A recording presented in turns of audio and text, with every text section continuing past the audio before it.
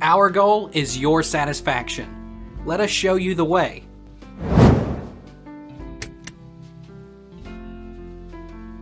Why do atoms share or transfer electrons? The atoms of some elements share electrons because this gives them a full valence shell.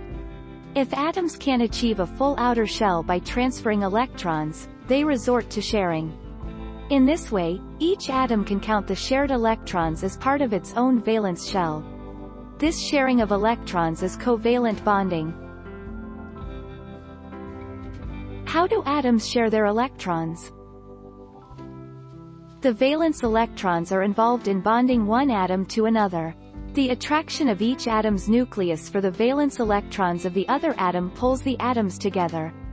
As the attractions bring the atoms together, electrons from each atom are attracted to the nucleus of both atoms, which share the electrons. Why do you think nonmetals tend to be good at sharing electrons? The nonmetals all have fairly high ionization energies, meaning that it is relatively difficult to remove their valence electrons.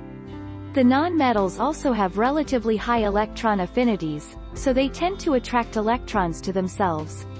So, they share valence electrons with other nonmetals.